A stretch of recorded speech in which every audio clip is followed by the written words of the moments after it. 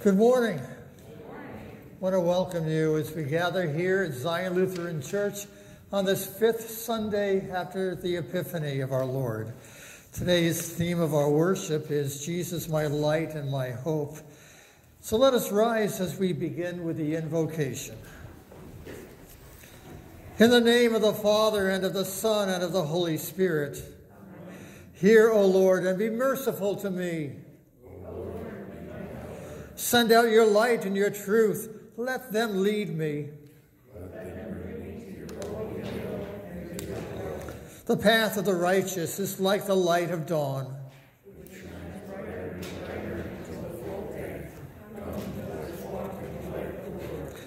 Let us now make confession to our merciful Father in heaven. O God, our Holy Father, we admit and confess that we are by nature sinful and unclean, and that we have sinned against you in thought and in word and in deed. We confess that we have not lived lives that are holy and have not shaped all our actions so that they are in accord with your commands. We confess that your love has not reached others through us in every situation. We confess that we have not always been defenders of the weak and helpless. We confess that we have not used every opportunity given to us to witness to the faith that is ours and to let the devil, the world, and our sinful flesh set the agendas for our lives and actions. Have mercy on us and forgive us, O Lord. Upon this, your confession, and by the command of our Lord Jesus, I, a called and ordained servant of Christ, forgive you all your sins in the name of the Father, and of the Son, and of the Holy Spirit. Amen. Now may the God of peace himself sanctify you completely, and may your whole spirit and soul and body be kept blameless at the coming of our Lord Jesus Christ. He who calls you is faithful. He will surely do it. Amen. In peace, let us pray to the Lord. Lord, have mercy. For the peace from above and for our salvation, let us pray to the Lord. Lord, have mercy. For the peace of the whole world, for the well-being of the Church of God, and for the unity of all, let us pray to the Lord. Lord, have mercy. For the holy house and for all who offer their worship and praise, let us pray to the Lord. Lord, have mercy. Help, save, comfort, and defend us, gracious Lord. Amen.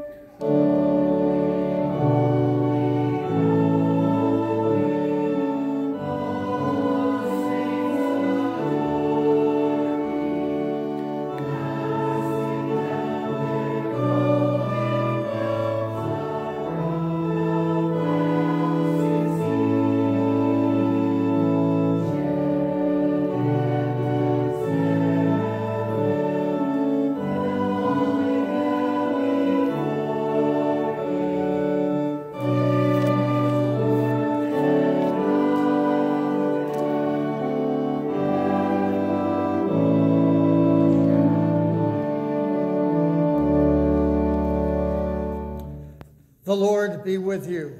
And also with you. Let us pray. O Lord, keep your family, the church, continually in the true faith, that relying on the hope of your heavenly grace, we may ever be defended by your mighty power. Through Jesus Christ, your Son, our Lord, who lives and reigns with you and the Holy Spirit, one God, now and forever. Amen. You may be seated.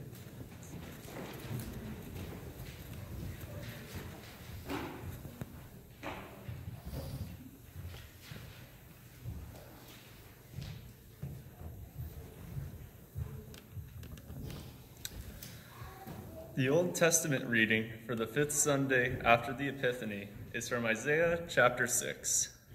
In the year that King Uzziah died, I saw the Lord sitting upon a throne, high and lifted up, and the train of his robe filled the temple. Above him stood the seraphim. Each had 6 wings. With 2 he covered his face, and with 2 he covered his feet, and with 2 he flew. And one called to another and said, Holy, holy, holy is the Lord of hosts. The whole earth is full of his glory. And the foundations of the thresholds shook at the voice of him who called, and the house was filled with smoke. And I said, Woe is me, for I am lost, for I am a man of unclean lips, and I dwell in the midst of a people of unclean lips. For my eyes have seen the King, the Lord of hosts. Then one of the seraphim flew to me, having in his hand a burning coal, that he had taken with tongs from the altar. And he touched my mouth and said, Behold, this has touched your lips. Your guilt is taken away, and your sin atoned for. And I heard the voice of the Lord saying, Whom shall I send? And who will go for us? Then I said, Here am I, send me. This is the word of the Lord. The epistle reading is from 1 Corinthians chapter 14. Since you are eager for manifestations of the Spirit, strive to excel in building up the church. Therefore, one who speaks in a tongue should pray for the power to interpret. For if I pray in a tongue, my spirit prays, but my mind is unfruitful. What am I to do? I will pray with my spirit, but I will pray with my mind also. I will sing praise with my spirit, but I will sing with my mind also. Otherwise, if you give thanks with your spirit, how can anyone in the position of an outsider say, Amen, to your thanksgiving, when he does not know what you are saying? For you may be giving thanks well enough, but the other person is not being built up. I thank God that I speak in tongues more than all of you. Nevertheless, in church, I would rather speak 5 words with my mind in order to instruct others than 10,000 words in a tongue. Brothers, do not be children in your thinking. Be infants in evil, but in your thinking, be mature. This is the word of the Lord.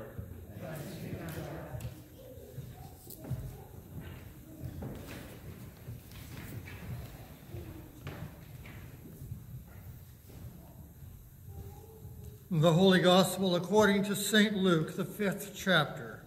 Glory to you, O Lord.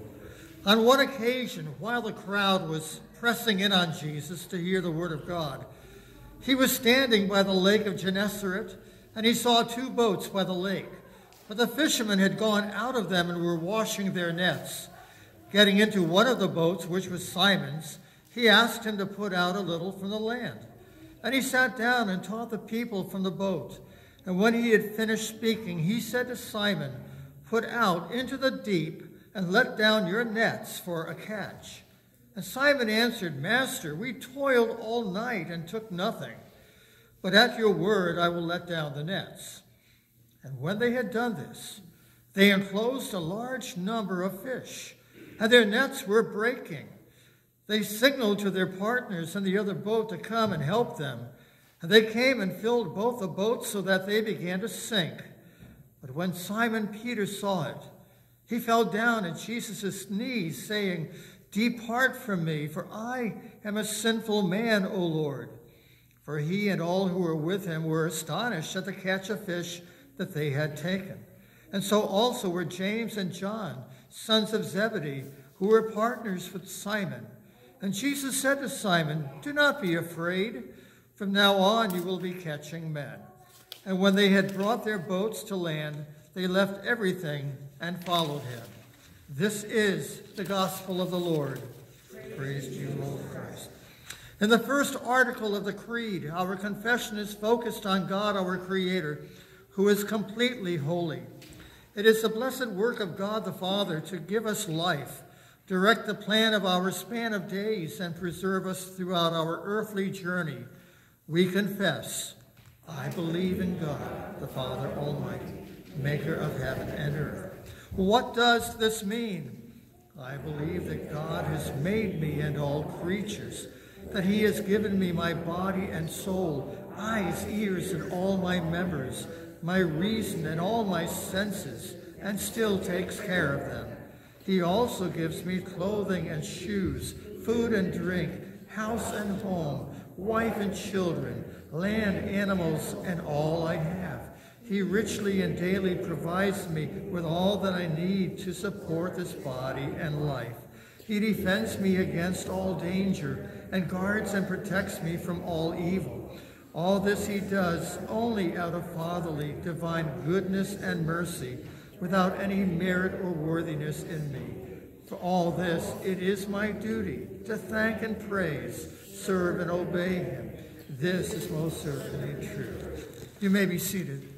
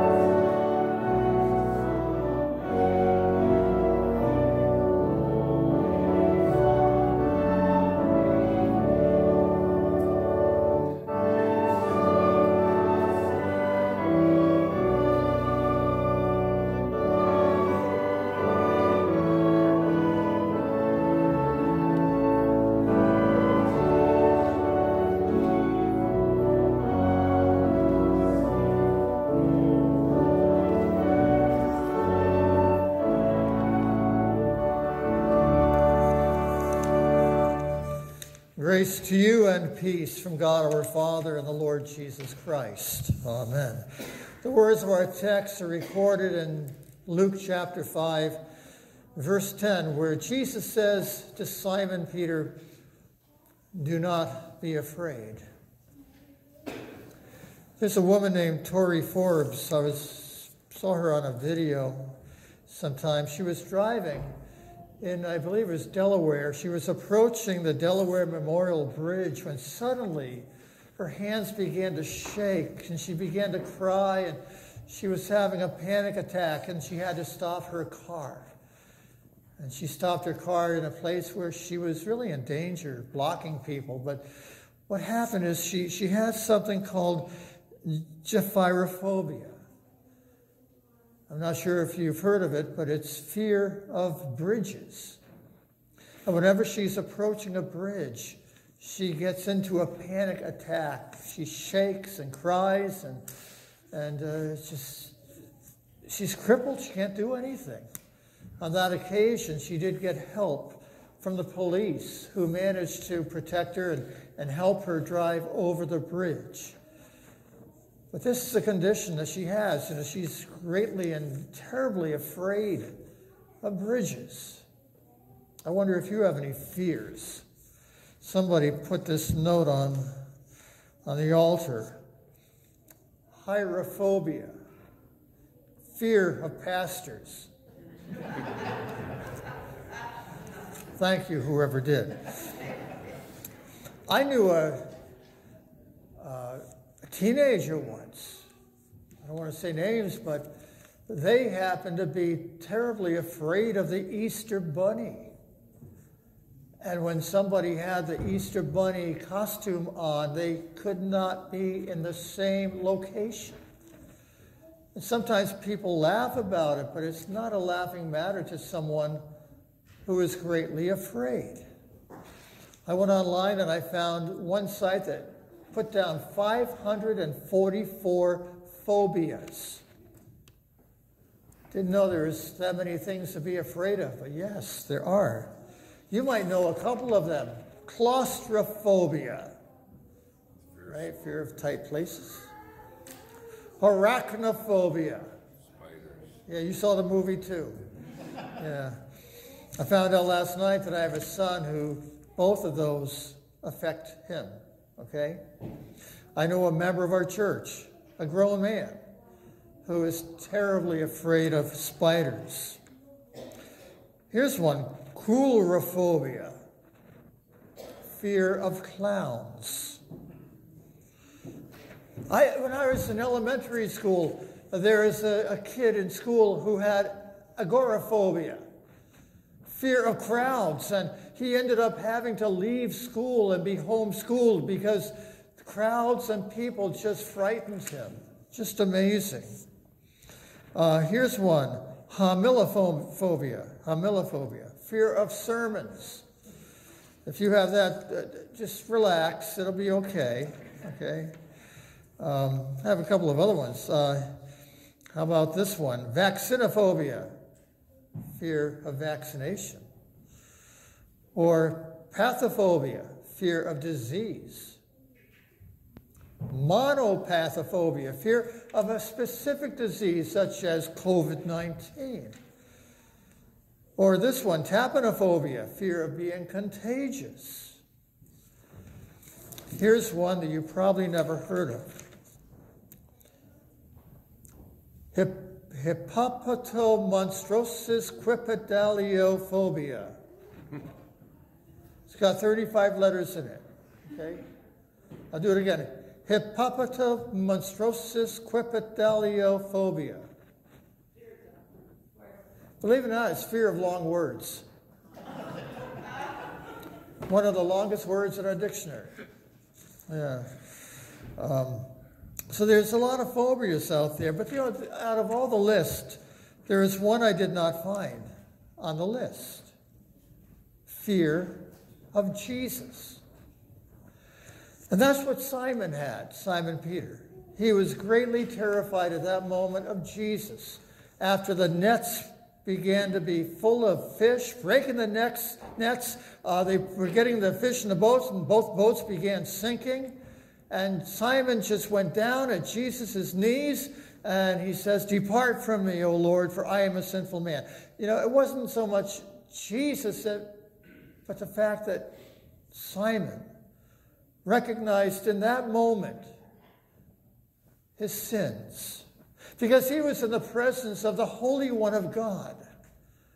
And when you're in the presence of the Holy One, you are reminded of your failures and how you don't measure up. And so Peter was so, petrified at that moment, because much like Isaiah in the first lesson. And so he fell on his knees and, "Depart from me." He was afraid. And what does Jesus say? Do not be afraid.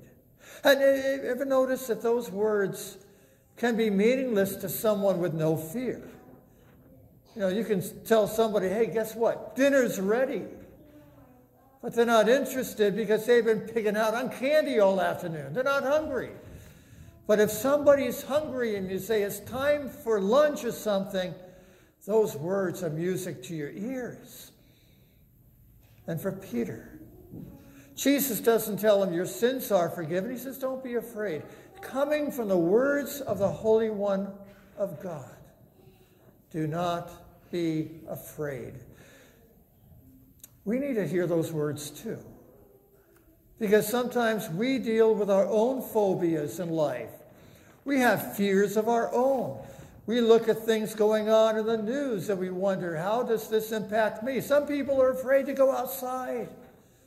They see some of the violence happening. They don't want to deal with it. Some people are afraid to go to stores for fear they might catch something. Some people are crippled with their fears, where they don't even want to move. And sometimes in our spiritual lives, we recognize how we don't always live the way God expects us to do, and we can become very fearful. I've heard people say, Pastor, I can't come to church because the roof is going to fall in. No, it's not. It's really built fine. But that's a reason why they don't want to. They have fear. They're afraid that they might see something in the Word that might convict them forever and ever.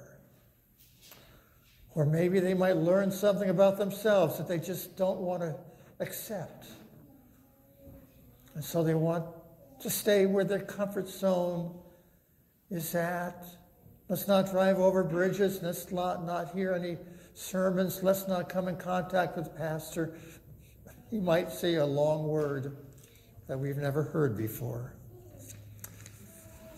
Jesus once said, don't be afraid of those who can kill the body but cannot kill the soul. See, Jesus is bigger than that. He's more powerful than anything. We don't have to live in fear. The only one we need to deal with is our God. Jesus said, fear him who has the power to destroy both body and soul in hell. Luther began every commandment by saying we should fear and love God. The first commandment, we should fear, love, and trust in God above all things. And a healthy fear in God is a good thing because it recognizes his power and authority. But we just don't live in fear of God. We love him too. And we trust in him. And what we find in Jesus is a source of that love that casts out all fear. St. John once wrote in his first letter, chapter 4, by this is love perfected with us, so that we may have confidence for the day of judgment. Because as he is, so also we in this world. There is no fear in love, but perfect love casts out fear. For fear has to do with punishment, and whoever fears has not been perfected in love. We love because he first loved us. Jesus is a source who can cast out whatever fears you may struggle with. And there are times when you will be confronted with the very things you fear the most. And in those moments, I am sure that you will have that dread, have that sense of anguish. I think those are times where we kneel before the Lord and we hear his words again. Do not be afraid, because Jesus is bigger than your greatest fears in your life. And by his own suffering, death, and resurrection, he has conquered the greatest things that can hurt you. He's brought life and immortality to light.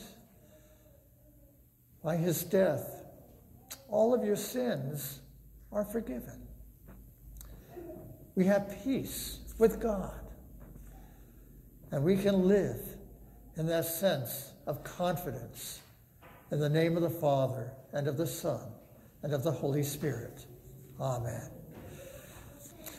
The flowers on the altar are given by Deborah Morrow in honor of the birthdays of Michelle and her sister. Also, the eternal light is lit by Deborah Morrow in memory of Mary Claire and George. In our prayers, we pray for those under the doctor's care, for Kathy, Linda, Richard, and Kaylee. Susan Brady requested prayers for Russ, who is back in the hospital, and for healing and strength for Marguerite. Judy Kirchstein requested prayers for Tammy, who is recovering from surgery. Corinne Leary requested prayers for her friends who have lost a loved one. Judy Robinson requested a prayer for her son-in-law, Fred, who is receiving a second chemotherapy this past week. Susan Cosgrove requested continued prayers for the Weinstock family at the loss of their baby. Karen Perzanowski requested a prayer for healing for her nephew, Barry, who fell off the roof removing snow.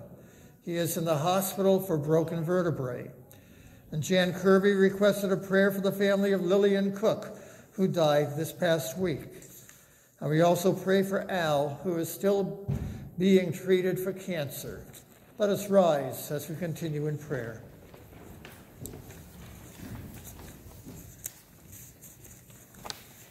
O Lord God of hosts, build up your church and manifest your Spirit among us with wisdom, knowledge, and peace. Lord, in your mercy. Grant us your Holy Spirit that we may be mature in our thinking and infants in evil. Lord, in your mercy. Bless all Christian homes, that your word would be sown and produce much fruit. Lord, in your mercy. O God, give healing to the sick, strength to the weak, peace to the afflicted, and comfort to those who mourn. We especially bring to you, O Lord, those we have named here before you today, as well as those who are in our hearts and on our minds. Lord, in your mercy. And send from your altar, O Lord, the body and blood of Christ. Cleanse us and our lips by this blessed sacrament, delivering the atonement Christ has won for us, that we may be worthy to stand before you now and at the last day. Lord, in your mercy. O Lord, never depart from us.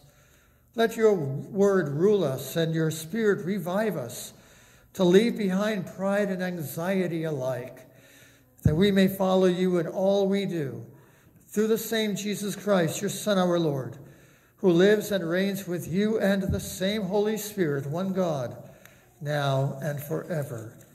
Amen. The Lord be with you. Lift up your hearts. Let us give thanks to the Lord our God. It is our duty and our delight at all times and in all places to give thanks to you, O Lord, Holy Father, Almighty everlasting God, through Jesus Christ our Lord. And now do we praise you that you did send to us your only begotten Son, that in him, being found in human form, you did manifest the brightness of your glory, through whom, with angels and archangels and with all the company of heaven, we laud and magnify your glorious name evermore, praising you for your great majesty.